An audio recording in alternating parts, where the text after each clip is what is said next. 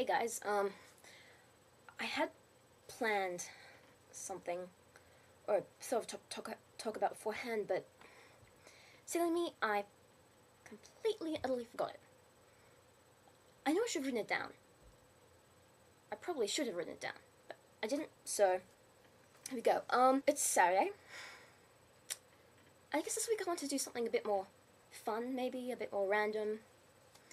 I don't know, just to liven things up a bit. As you can probably tell, I've got a new lamp.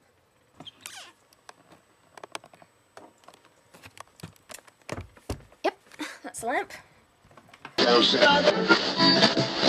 As children, do any of you guys have any imaginary friends?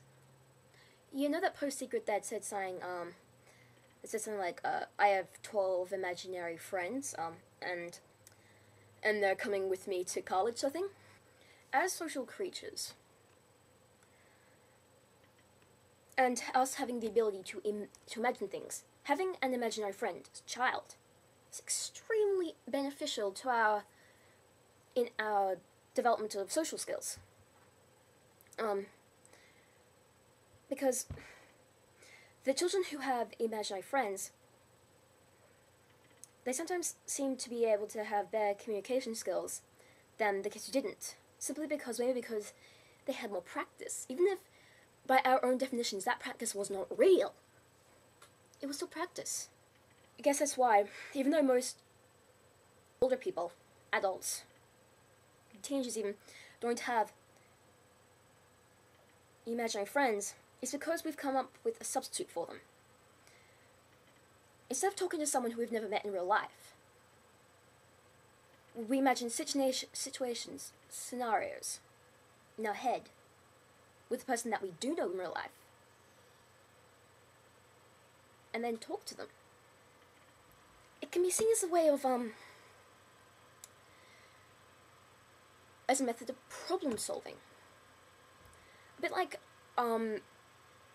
how sometimes they run a simulation to see the outcome of an experiment. If you can experiment with different social situations and different ways of reacting to those different situations, then when we actually come across those situations in real life, then maybe we will be able to handle them better. If we look at our friends, we see how our positive traits, let me say, are reflected in them. One could say that imaginary friends as a child they are made up of all the traits which we wish we had, but if they did not feel like we have the confidence, or that it's socially unacceptable to act the way we want to act, therefore our imaginary friend is a manifestation of this. Imaginary friends are a psychological period in which we go from one mental state to a different mental state, to a more mature mental state. But what about those people who still have imaginary friends?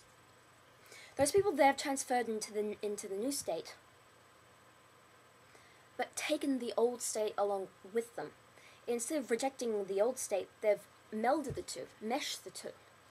Now what I'm talking about here is people who, I guess, see the imaginary friends in their mind's eye, in their head, in a way.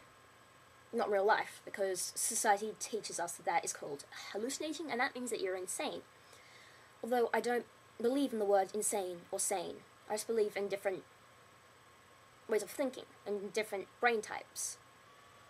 And with that, PSC, I shall bid you adieu, and have a wonderful week.